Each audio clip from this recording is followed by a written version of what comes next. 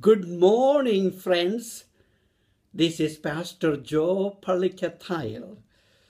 Let us rejoice that the Lord blessed us to celebrate a wonderful Christmas yesterday. This is the first day after Christmas. I'd like to invite you to meditate on the star that appeared to guide the wise men of the East. At that time, astrology was the most important science in the East. They studied the stars and what the stars mean to humanity. They developed a wonderful system of learning on looking at the stars and the meaning of them.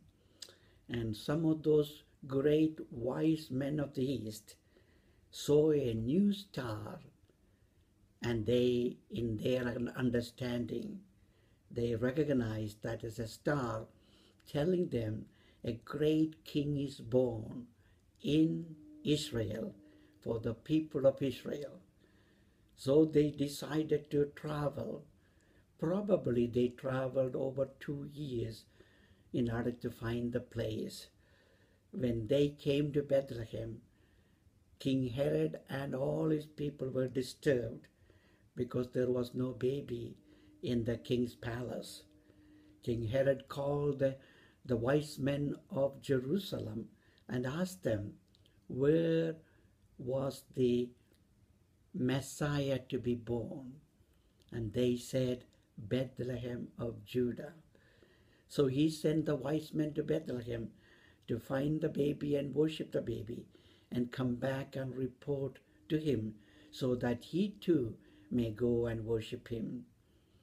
When the wise men came out of the palace of the king, they again saw the star. When they saw the star, they were exceedingly grateful and joyous. And they went and found the boy, baby Jesus, and worshipped him, seeing with his mother and his stepdad. They worshipped him and presented him 3 important gifts: gold, myrrh, and frankincense, very expensive gifts. And they returned through another road because angel of the Lord warned them not to return to Herod. When Herod realized that they outwitted the king, he was furious. He sent soldiers to kill boys born in and around Bethlehem 2 years and under. And therefore the soldiers went and killed a lot of boys. And again, the scripture says that was to fulfill a prophecy of Jeremiah about Rachel weeping and refused to be consoled because her children are no more. Sisters and brothers, today as we spend the day after Christmas, let us meditate on how God communicates to so many people in so many different ways, according to their own abilities and understanding. The wise men of the East studied the stars, and therefore he proclaimed to the wise men of the East through their knowledge. Even now, God communicates to us through our own understanding and abilities, circumstances.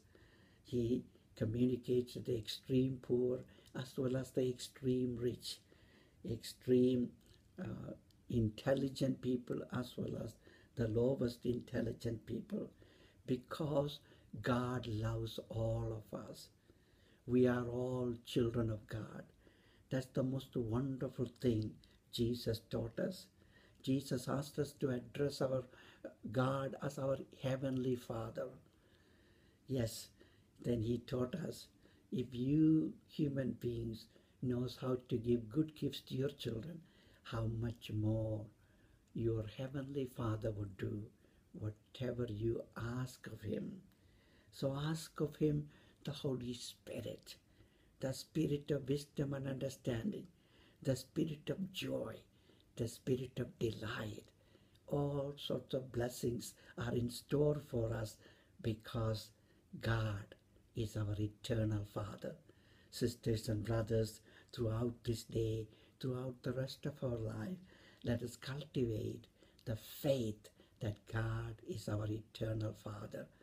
We can trust Him. He would do only what is best for us.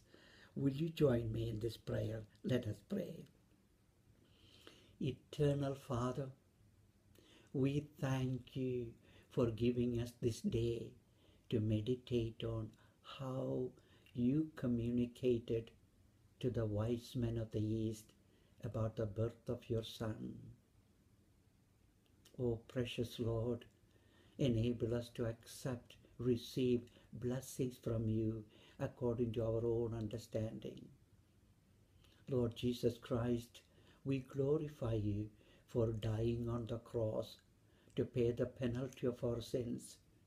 Thank you, Lord, for resurrecting, opening up heaven for us, and choosing to come and live within us. Precious Lord, continue to fill us with your Holy Spirit. Enable us to experience the truth that God is our eternal Father. Bless us to develop that intimate relationship with God as our Father. We ask this blessing, Father, in the name of Jesus. Amen.